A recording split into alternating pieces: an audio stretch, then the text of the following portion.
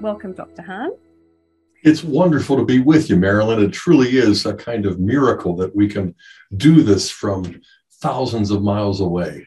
It is, and we're very excited that we're going to do it all again in about a week's time at the Parish Renewal conference. So thank you so much for making yourself available for that. And everyone, when I spoke about us having this conversation today, everybody I spoke to wanted to thank you for everything you've done to provide these very rich and very accessible biblical resources for ordinary Catholics. Well, I'm grateful. What a joy it is to share, and what it is a joy to, it's an unspeakable privilege not only to share, but also to experience this grace of ongoing conversion so that we're not just trying to reach them. We realize that we are them, and Christ is trying to reach us and draw us ever deeper. And I think that's what makes it so exciting and infectious, too, in a safe way. So your keynote talk will be on the topic Evangelizing Catholics, a culture in need of the gospel. And without giving away everything you want to say next week, can you tell us what is evangelization, and do Catholics need to be evangelized or do the evangelizing? Well, what I hope to share on Saturday, August 20th, is in a certain sense divided up into two parts. On the one hand, there is the first century, and on the other hand, there is the 21st century. Back in the first century, as Jesus was preparing to ascend into heaven, he gave to the disciples what we call the Great Commission. And that is, all authority in heaven and earth has been given to me. Go therefore and make disciples of all nations. And I want to look at what that means, because Jesus didn't simply say, make disciples within all nations, but rather make disciples of all nations. Now, he's not talking about states, secular nation states. The term in the Greek that we find is ethne. So we're talking about ethnic groups, ethnicity, or what we might describe most accurately as cultures. And so it's not just evangelizing individuals, it's also the evangelization of culture, because we as human beings are not just rational animals, we're also social, political animals. That is, we're culture, we're enculturated. And so we've discovered now in the 21st century that if we are not evangelizing cultures, then the cultures are going to de-evangelize us and our families as well. And that's what will bring us to the 21st century, where we find ourselves still in the midst of what Pope St. John Paul II called the new evangelization. Now, when he used that term over 40 years ago, it was in his own homeland of Poland. And he broke script. He sort of improvised on the spot and spoke of the need for a new evangelization, because he was looking out on a sea of faces. His own fellow Polish Catholics had been ravaged by the Nazis and by the Soviets. And so he recognized the need to re-evangelize those who had been de-Christianized. Now, people in Poland were not de-Christianized, say, as much as we have been in the West. So when he came back to America a couple of years later, he spoke of the new evangelization again, and then again and again. It became really the single highest priority of his pontificate. But once again, it was about re-evangelizing the de-Christianized. And I won't go into the details that I will be covering in my talk, but I would say this, that we talk about keeping the faith, but it's really hard to keep the faith if you don't know how to share it. And in fact, what I have found is that when people learn how to share the faith, they also discover not only how to keep it better, but they discover that they own it more. That once you get to the point where you can share it with other people, you're going to see in their eyes, on their faces, and in their lives, the transforming power of the gospel that we can sometimes take for granted. And so when you learn how to share the faith through evangelization, you not only learn how to keep it better, but you also appreciate it more. And I think it's that feedback loop that I hope to capture, because what we want to do is to identify the basic steps of how to go about evangelizing, because for us as Catholics, it's different, I think, than it is for non-Catholics, for evangelicals, for fundamentalists, and for historic Protestants, who generally emphasize something that is profoundly true, and that is how to evangelize in a kind of quick moment. in the elevator exchange, as it's been called, what we described back in my Protestant days as the four spiritual laws. God loves you, you've sinned, Christ died for your sin, and so now you've got to choose what to do with that gift. You've got to believe. You're invited to faith.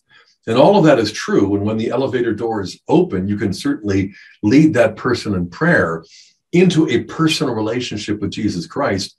But for Catholics, evangelization involves much more than a personal relationship with Jesus. I mean, that's the first step. That's not the finish line or the goal. And so I think back to when I first had a personal relationship with this really gorgeous gal on our college campus named Kimberly. But a personal relationship was the starting point, not the end. And so we entered into something we call courtship through dating. But that too wasn't the end. We entered into something more serious called engagement, but that also was transitory. And so finally, 43 years ago, we entered into something we call the covenant of marriage. And so courtship, engagement, and marriage sort of reflects how it's a personal relationship, but a whole lot more. And that is how in the early church, they evangelized a pagan culture, imperial Rome. And when you had an initial conversion, then you entered into a commitment called the catechumenate. That is, you became a catechumen so you could learn the Lord's Prayer, you could learn scripture and all of that. But even that was a means to an end, because the goal was, of course, to be baptized, to be confirmed, to receive First Holy Communion, to enter into the marriage supper of the Lamb, and to experience the love of Christ for his bride. And so the analogy with marriage works very well, but doubly so. Because once you get married, you, of course, cross the finish line and you start to raise a family, you start to celebrate more and more anniversaries, but you also discover that the need to fall in love is not something that is simply in the rearview mirror. It's something that is ongoing. There's a sense in which you can fall out of love. And so you've got to fall back into love. And, when I became a Catholic in 1986, Kimberly didn't become one until 1990. And those 4 years were really difficult. And after she became a Catholic, we thought it was like happy days are here again. But instead, we discovered that a lot of the bad habits that we had acquired needed to be unlearned. And so we went to marriage counseling, and we were basically taught the basics of how to fall back in love, date nights, and spending time together. And, we ended up not only falling back in love, but finding a level of friendship that was deeper than what we had fallen out of. And now I would say after these 40 plus years, this has grown to the point where, nothing has been fulfilling in my life as much as my friendship with Kimberly, and yet nothing has been as frustrating at times. Nothing has made me feel more inadequate. And so what I think we see is an earthly analogy of a heavenly mystery. And that is the reality of our relationship with Christ, which is a covenant, not just a contract. So it's an extended family. It's not just me and Jesus and you and Jesus. And so it's something that is meant to impact culture. It's meant to transform not only the lives of individuals and married couples, but families and neighborhoods and all of the rest. And so what I hope to do is to take the basic steps that will walk us through how it is as Catholics, we can not only lead somebody from unbelief to initial conversion, to catechesis, where they learn the scriptures, and then the sacraments where they enter into communion.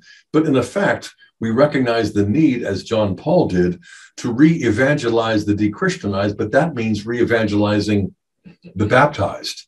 And so we recognize that a lot of people are a part of the church as the bride of Christ, but are out of touch with Jesus. They're out of love with the Lord. And so the opportunities are practically unlimited, but the potential is as well, because I think what we're talking about doing is sort of awakening a slumbering giant, and not just in the US, but also in Australia. But the forces that are against us here as well as there are pretty considerable. The forces of secularization, the forces of devangelization. We're not just talking about a post-Christian culture. We're really talking about one that is becoming increasingly anti-Christian and toxic. And so we have a lot of lessons to learn from the ancient church, where they took on the Roman Empire, which was in a way a culture of death, pre-Christian to be sure, but utterly pagan. And what were the chances of success back then? Practically nil, and yet they succeeded. And so what are the chances of our success? It seems like they're practically nil as well, but I'm convinced that if we really allow ourselves to be transformed, we can become instruments of transformation for many, many other people as well. So these are some of the highlights that I want to touch upon, but especially by coming back again to what Jesus said to them and what Jesus is saying to us. All authority in heaven and earth has been given to me. He doesn't say it will be given, but only at the end of time. So if he has all authority in heaven and earth, what difference does that make? Well, he makes it clear. Go therefore and make disciples of all nations, not just in nations, but even the ethnic groups themselves can be experiencing transformation or ongoing conversion. And he says, basically, pull no punches, teaching them to observe whatsoever I have commanded you. Not just the overlapping values that secularists already recognize, but even the things that Jesus taught that we know are going to be provocative, that are going to cause a reaction and all of the rest. Because in that sense, we're going to be forced to depend upon the Holy Spirit and not just our own techniques and gimmicks. And that's why he goes on to say, baptizing them in the name of the Father, the Son, and the Holy Spirit, because the sacraments alone are what really make our evangelization stick and last and be supernatural and not just rhetorical techniques that we polish and employ with various groups of people. And then at the end of the Great Commission, the most reassuring words of all come, lo, I am with you always to the end of the age, which points not only to baptism, but also to his real presence in the Holy Eucharist, which ends up, I think, becoming not only the source and the summit of our lives as Catholics, but also the source and the summit of the new evangelization itself.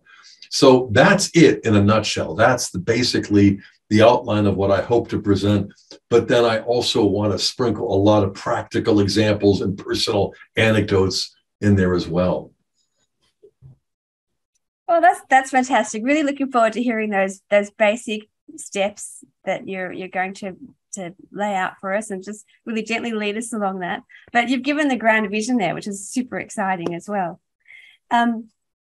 I was going to ask you, Dr. Hahn, now you've touched on so many of my questions, so now I'm all excited. I want all the answers for these straight away. But you touched on a few things. So one was about the culture. And so I'm going to jump down to this. So you, as we know, trends in American culture do tend to flow on to other Western countries, including us here in Australia. And it looks like US society is becoming more and more divided over issues of race, gender, and such, along with the rise of what's been termed work culture. Would you agree? And is this part of the tide that you say that we're kind of battling against a little, or do you see any signs of an end to so-called wokeism and the culture wars? Well, I mean, these are good questions. They're hard ones too, Marilyn. But I would say, first of all, yes, I do agree wholeheartedly. In fact, emphatically, that what we face here is a tide of secularism that is practically a tsunami of secularism, and of a sort that is more consciously aware of how anti-Christian it is. And so I suspect that in Australia and many other parts of the world, there is a spillover effect. That is that kind of secularization because of Hollywood, because of the internet, and because of so many other factors that are unique to American culture. This is having, you can just sense that this is having a great effect. It's like a pebble and just, sending out ripples everywhere. On the other hand, I would also say this, that as the bad is getting worse faster than we imagined, the good is getting better much more than I expected. So I look back on when I became a Catholic some 36 years ago, and it never occurred to me. I didn't have enough faith to pray for the number of strong, dynamic, faith-filled, mostly lay Catholic ministries, apostolates, podcasts, websites, schools, colleges, and universities Back then, it was like EWTN was just getting started. The Franciscan University of Steubenville was just getting started. You could count on one hand the other colleges or universities like Christendom or TAC, Thomas Aquinas College. Now, two hands are not enough. In fact, you practically need a calculator to keep track of all of these things. And I do believe that these also are having a kind of spillover effect. Not as much as Hollywood, to be certain. But I just met recently with Charbel Reich of Parousia Media there in Sydney. He came up for our priests retreat, where we had over, I think about 230 priests for 5 days of intensive workshops and classes and that sort of thing. And it was transformative, not only for them, but for us at the St. Paul Center. And I know that Charbel shared with us about the things that are going on down in Australia. And to be honest, I was stunned. You have the Parish Renewal Conference, but you have so many other things that 10, 15, 20 years ago, you couldn't see anywhere on the map. And so I do believe that it is an example of what we find throughout salvation history, where you have the light and the dark, and it's not simply the good guys versus the bad guys, because as I mentioned at the beginning of our conversation, we're not just out to reach them. We are them, and we were reached by God's mercy, and we need to continually be reached again and again, so that our conversion is not something that we simply point to as one and done over in the past, but ongoing, ever deepening, lifelong. And even though it sometimes gets harder, it also gets more exciting. And so the drama of life lived in a post-Christian culture is exciting. It is daunting. I think we all feel a general sense of fatigue from all of the crises and the controversies, in the world, in our culture, in our church, in the Vatican, and all of that. But it's a reminder that we need God's grace today and tomorrow every bit as much as we did 5, 10, 15 years ago, or whenever it was that we underwent our own personal spiritual awakening. But I do think that right now, it isn't just the US that's experienced secularization. We hear about Australia, and it seems to be speeding up. And likewise, it's not just in the US that more and more Catholics are catching fire.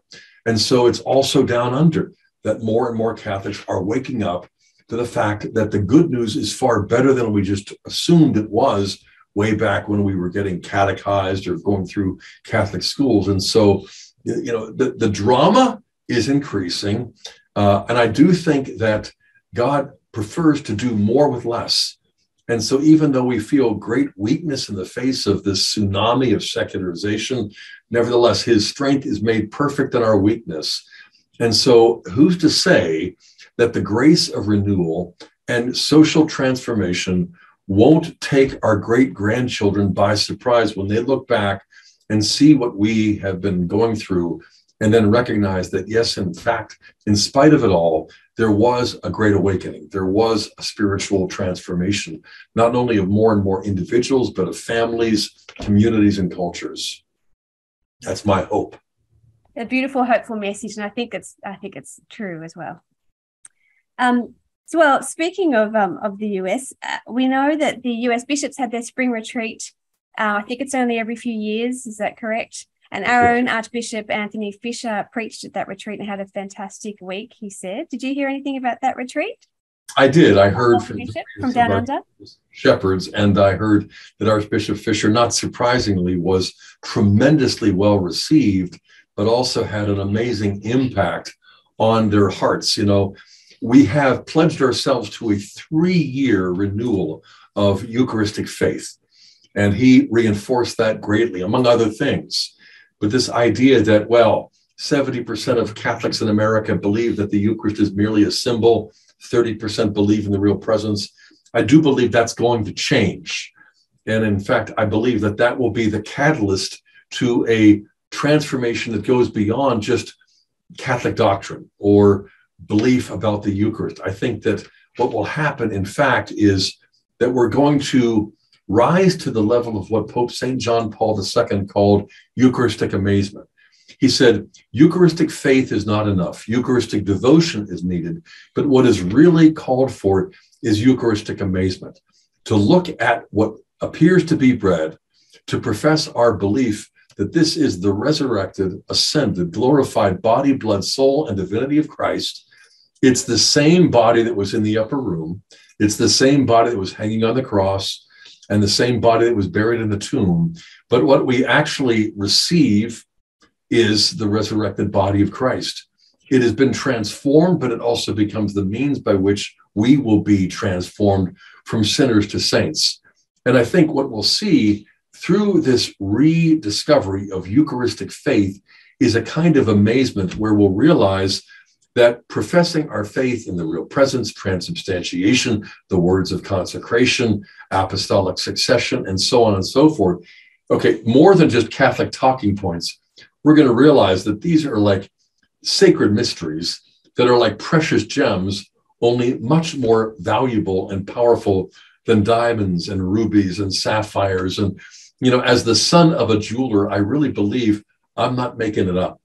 I'm not exaggerating even slightly. My dad, as I grew up, just manufactured rings and would show me what he was sharing so that middle-class, ordinary people could have beautiful rings. And, you know, when your dad does something, you just take it for granted, whether it's jewelry, law, insurance. You know, it wasn't until after he died at his funeral that I began to realize, you know, how many people had come to appreciate the beauty of these precious gems. And I think that there's a sense in which the beauty of the sacred mysteries that surround the Holy Eucharist and the Holy Catholic Church and all of the angels and saints, you know, it's almost too good to be true, except it's the truth, the whole truth, and nothing but the truth of what we call the Catholic gospel. And so let's go back to it, allow ourselves to be re-amazed by it, even if that means like defamiliarizing ourselves with it. So we approach it as though it's the first time and suddenly experience a kind of childlike awakening. I really believe that God the Father wants to pour out that particular grace upon his sons and daughters, perhaps more than we want him to. And so I think we have solid reasons, again, to be eager and expectant. Can you describe for us the moment when you know, as a former Presbyterian minister, when you looked at the Eucharist during Mass and realized that was Jesus present? Yeah, I remember it like it was last week. I was a PhD student in Milwaukee, Wisconsin, studying at Marquette. It was my first semester, and I'd been taking a doctoral seminar where we were looking at the early church, studying in particular what St. Justin Martyr described as the most ancient liturgy. And I was just curious to figure out what, if any, residue or remnant remains in what is called the Catholic Mass, because it sure looked different than the Presbyterian order of worship that I would conduct. And so I went with a checklist thinking that maybe a third up to a half of these items might be checked off. Within the first 10 or 15 minutes, though, practically the whole checklist was done. And so I'm waiting to see what happens, and I'm listening to the priest pronounce, well, not just the words of consecration. Before that, you had the anaphora, which I knew from antiquity. But then when I heard him express the words of consecration, it was suddenly as though all of my doubts were sort of, I don't know how to say it, but draining out of my intellect, my head, and I'm in the back pew, staring forward, looking at the priest, elevating the consecrated host, and hearing myself whisper under my breath, "My Lord and my God, that's you. That's no longer bread." And by the time he got around to consecrating the chalice, and he elevated that, it was as though I knew that I knew with the certainty of faith that it was no longer wine. And quite literally, I began to drool with this holy thirst for his precious blood. At the same time, I'm trying to figure out what's happening to me. Is this simply an emotional response? Is it an intellectual awakening? But I realized it was really the seed of a conversion to something more than to a doctrine that I could see the early church professed. But more than that, it was the reality that I was confronting in a totally unexpected way. It was Jesus, whom I had loved, who I had served for several years as a teenager, as a college student, as a Protestant minister. But now I'm looking at our Lord, and falling in love with him in the Holy Eucharist in a way that I just never saw coming. And so for the next couple of weeks, I began secretly attending daily Mass and not only following along in sacred scripture, but really, as I said, falling in love and deepening a friendship with my Lord and my Savior in a way that not only stunned me, but it also sped up my timeline so that instead of taking another 4 or 5 years to enter the church, it ended up being more like 4 or 5 months before I was received at the Easter Vigil back in '86 at the local parish. Okay, well, that's amazing. So maybe I'll ask you then, I was going to ask you something about how can we, because you talk about we need to keep falling in love with God, growing in love and walking in love with God. And I was going to ask you, how do we keep falling in love with the God we cannot see? But as you're describing, we do see our Lord in the Eucharist. Yeah, I mean, it's a funny thing because when it began to happen to me, I was in my late 20s and early 30s, a Protestant pastor going in search of a church, and then a doctoral student open to the possibility of becoming a Catholic, even though for most of my life as an evangelical, I wasn't just non-Catholic, but very anti-Catholic, and partly because they worship a wafer. You've got to be kidding. And so it was my love of the truth. The truth is what I wanted, no matter what the cost. And so my passion for scripture, my love for the truth led me to make decisions that I would have thought absurd and unthinkable just a few years earlier. But now I find myself as a husband of 43 years, as the father of 6, with my oldest turning 40 this year, and he's now Dr. Hahn, a professor of scripture at the largest seminary in the U.S., Mount St. Mary's, and Father Jeremiah, our other son, who's now been ordained, with 21 grandkids. It's one thing to love the truth and to want it no matter what. It's another thing to kind of crack the code of Catholic teaching and to discover that I've moved from this passionate love of the truth to discover the passionate truth of love, that the content of the faith is that God loves us far more than we can imagine, and that this is the only logic that integrates and unites all of the doctrines that we profess in the creed and what we affirm and try to live out as Catholics. And so to realize that the Father has sent the Son, the Word has become flesh to dwell among us, to die, to rise for us, but then also to baptize and to feed us with his own Eucharistic body, blood, soul, and divinity, to make us members of his mystical body in a way that is more than metaphorical. It's more than a figure of speech. I mean, I'm looking at my fingers and my hands and my arms. They're part of my body. But what we discover is that through the Holy Eucharist, we are parts of Christ's body more than these fingers and hands and arms are parts of my body, because these will decompose in 50 or 60 years, or if not sooner.